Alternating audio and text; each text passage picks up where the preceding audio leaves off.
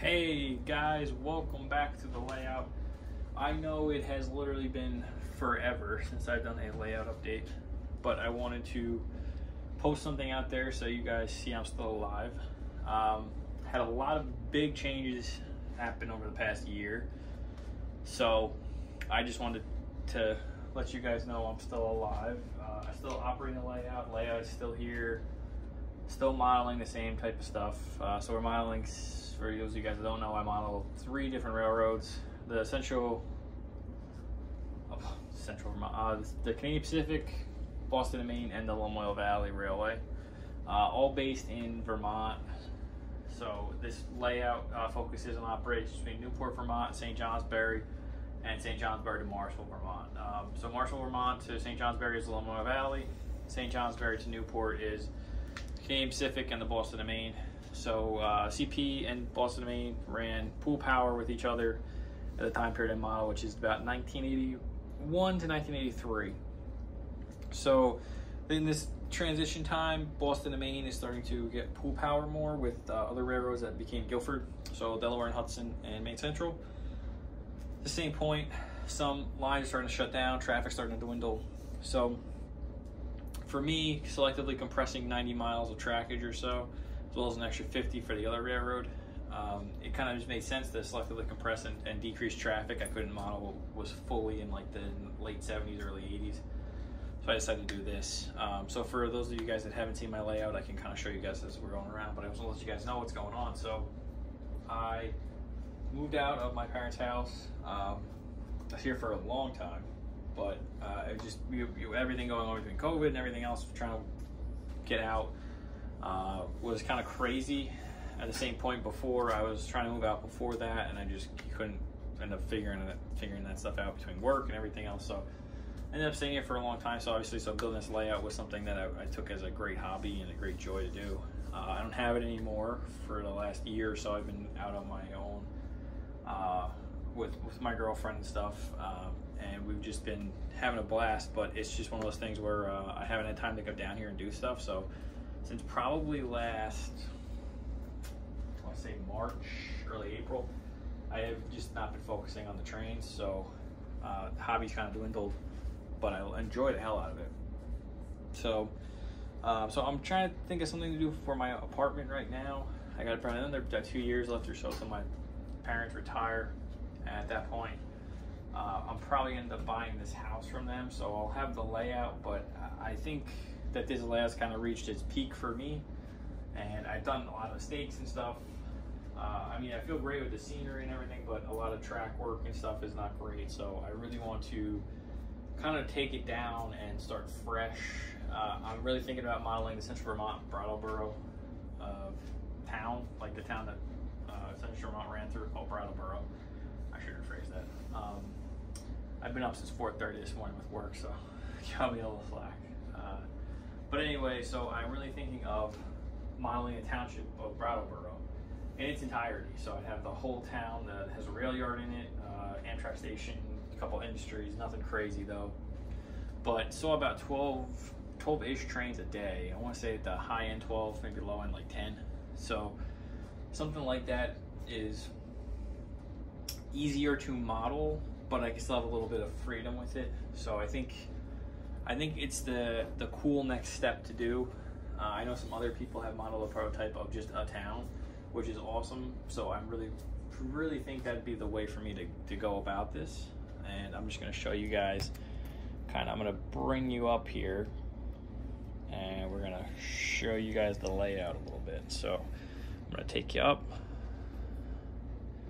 and then I'm just gonna tilt this forward a little bit just so you guys can look down and see the layout. So the layout sits probably about 30 something inches off the floor. It's a 6x8, which is the original section, and then I have another shelf section that's probably about, let's say 18 or so feet, and then on top of that is another section that's about 10, which is this yard by 4-ish, maybe a little shorter. So this is Newport Yard, as you guys can see, the engine facility, and then Newport Center. So we go over in this nice truss bridge that I custom built, and that's just the lake underneath there.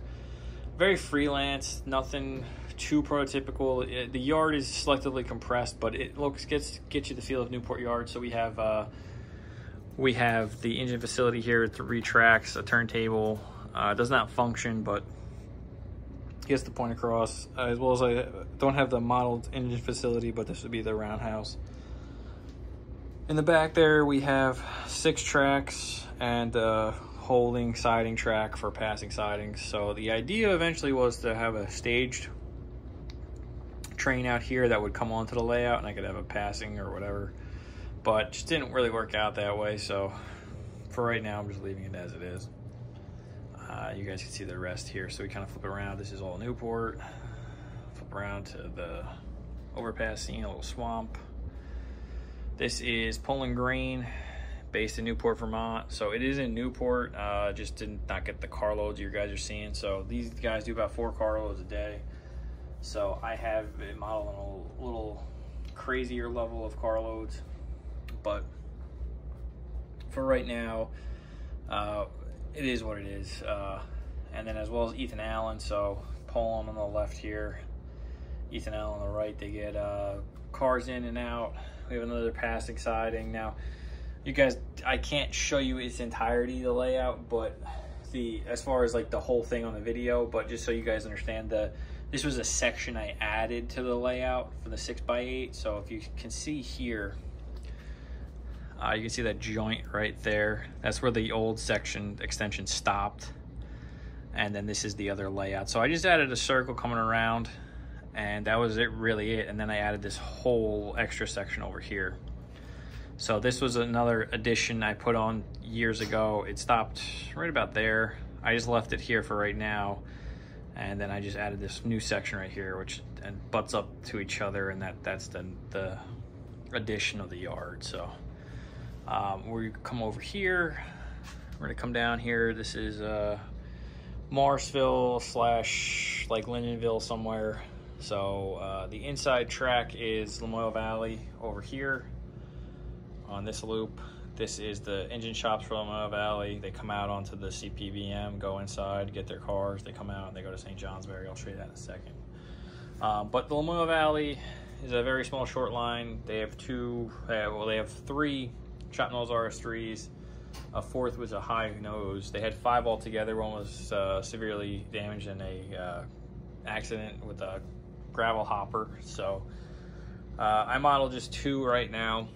I have all of them, but I just put 2 on the layout right now for the time being. And then we keep moving here. You guys can see we got some farm scenery, some like rural-esque scenery. This is St. Johnsbury, so I have a nice bridge under construction scene in the yard, which was what really was going on in 1980, but I bumped up the timeline to 83-ish. So it's right around the time Guilford would come around, and the powers are mixing. So we have Main Central switching the yard. So I model CP's Extra 52, which would come down and meet the Main Central. So that's why Main Central can switch. I also have CP power switch St. Johnsbury. So sometimes there is no Main Central power, which is a connection point, but obviously we're railroaders. We take our little leaps and bounds with stuff at certain points. So I wanted some Main Central power, so I would put some Main Central power up. So that's just kind of the thing we do. And you know, that's really the layout in its entirety. I have a couple other industries. We have a lumber company for Lamoille Valley. I just want to create some traffic for Lamoille Valley for an op session. So I really do this for model operations. Nothing too crazy. A standard op session here, modeling all 3 railroads, will take you, I want to say it's about 3.5 hours. So I have upwards of 100-something cars in this layout. A fleet of, I can't tell you how many locomotives. Modeling just CPBM, probably like 20. That's not including Lamoille Valley, New England Central, all the other stuff. So just so you guys have an understanding of the layout. I model everything with car waybills. They're pretty good. I do a general system, nothing crazy, nothing like, you know, you have the consignee, which is going to come from your origin to destination, a person who buys the car, load or whatever it may be, that goes to you, stuff like that. I generally just want to have fun. I enjoy the scenery, I enjoy the weathering, I enjoy all of it really, except electrical. I hate electrical. So I just like to, I look at the hobby for fun, nothing more than that really. And it definitely is a good stress reliever. But anyway, I just want to let you guys know that I am still alive. I plan on maybe posting some more videos, maybe doing some other stuff, but just want to let you guys know that I'm here, and maybe to expect some more. I would like to do some more videos, kind of showing the layout in its entirety and stuff, and running and all that awesome stuff. So anyway, guys, just checking in. It's Memorial Day 2024, and have a great day.